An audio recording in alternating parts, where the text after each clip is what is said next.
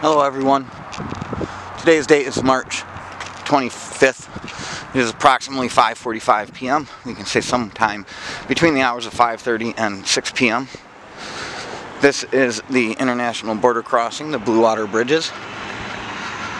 And this is the U.S. Customs and Border Patrol entrance to the Blue Water Bridge. The plaza and employee and public parking.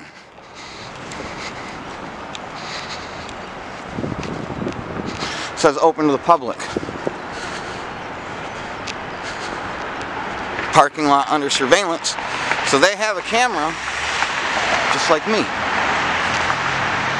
Right there. Now I don't see any oh, there's an MDOT vehicle. That's a public thing.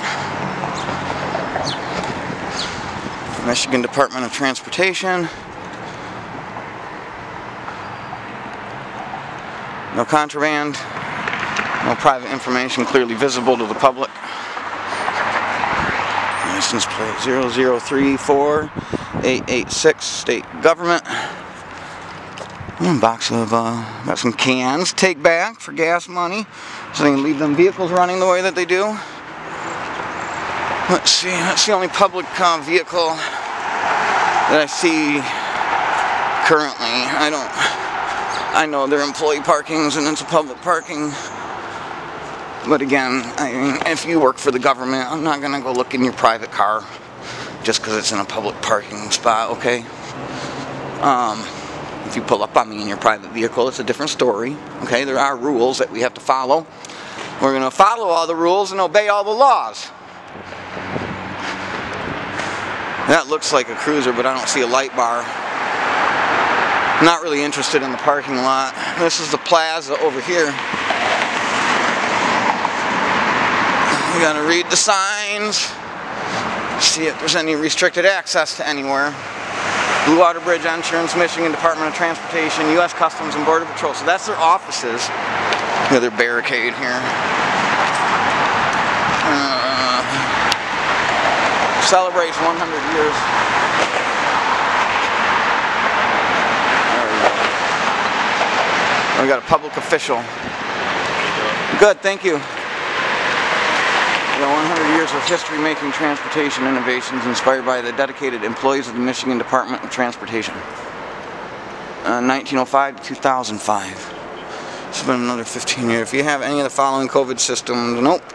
COVID-19, by entering this building, I affirm that the following statements are true. I do not have any of the following newly developed COVID-related symptoms. I have not tested positive. I'm fully vaccinated. I never had COVID. You are approved to enter this facility. If you have symptoms, so that's all COVID related. I don't have any symptoms. All visitors and deliveries will require an escort until further notice. Explosive firearms and weapons are prohibited. Alright, I don't have any dangerous things. Welcome not required. Good, because I forgot mine in the van. Please press button. I'm not going to call nobody.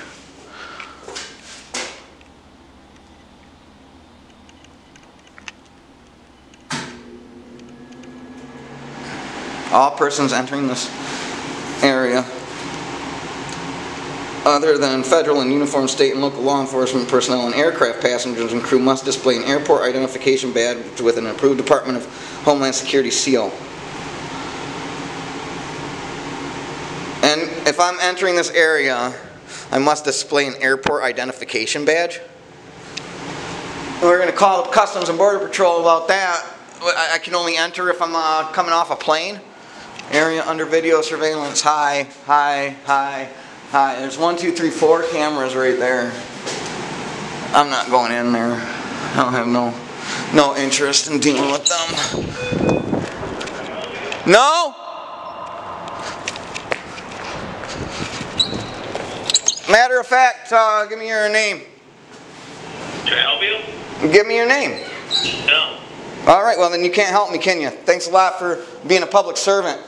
I was reading all the public notices. I don't want to go in there. I didn't ask for you.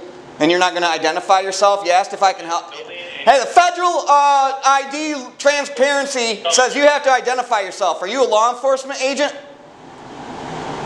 Are you a law enforcement agent? Yeah, that's what I thought.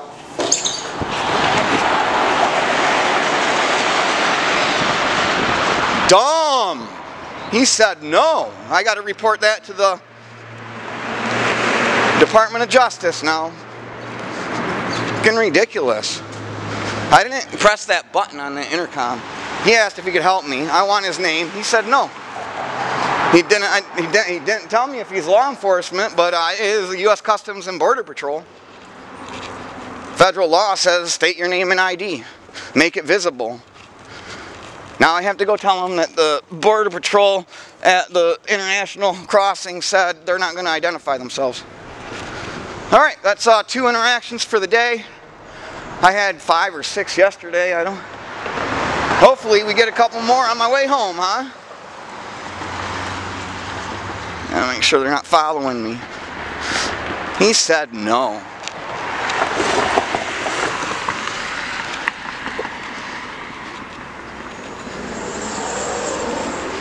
So he violated the law. Now I got to report it to the Department of Justice so that the president can know that his agents aren't identifying themselves as such.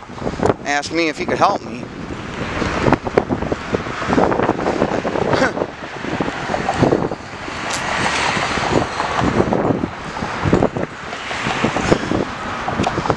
I mean, come on, what's that? See these cars like that? They look like...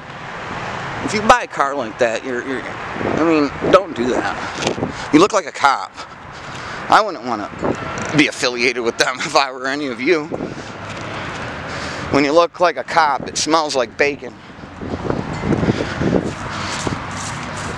They don't like to be watched, you guys. They don't like to tell us who they are. They want you to answer questions. They'll take you to jail if you don't answer their questions. But they'll tell you they don't have to answer yours. So, equal protection under the law doesn't make any sense that way. You support the law enforcement, you're going to support their duty to identify themselves as such. If you support their little shenanigans, you like the way they operate because you feel safer when they arrest people for no reason, for not answering questions, when they don't answer questions, when they're required to, and I'm not. I'm telling you. Dude straight up said no.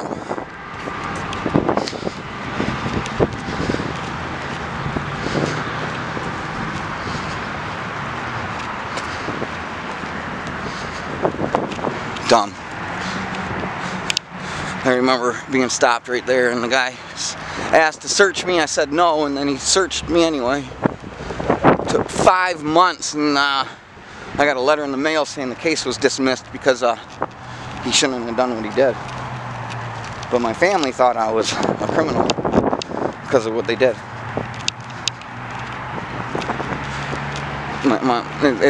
It's disgusting. It really is. They harmed me in ways that I can't even articulate. So when they put their hands on me and I can articulate that they performed an injurious act, yeah, they messed up. They can't touch me. They have to identify and they can't touch me. I messed up. There was 3 or 4 other officers last night. I only got badge number 32, and badge number 77 is the supervising lieutenant on duty. I don't see no cops.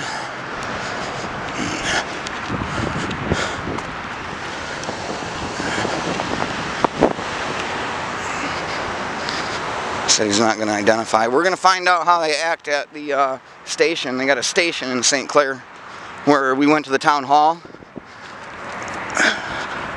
They have a Border Patrol station there, and that's on our list of things to do. But the Port Huron police are acting corrupt, and That's a priority right now. This is day 3. I can't believe it. Anyway, I gotta go. Blue Water Transportation signing off. Transportation! Blue Water Transparency signing off. Have a good day.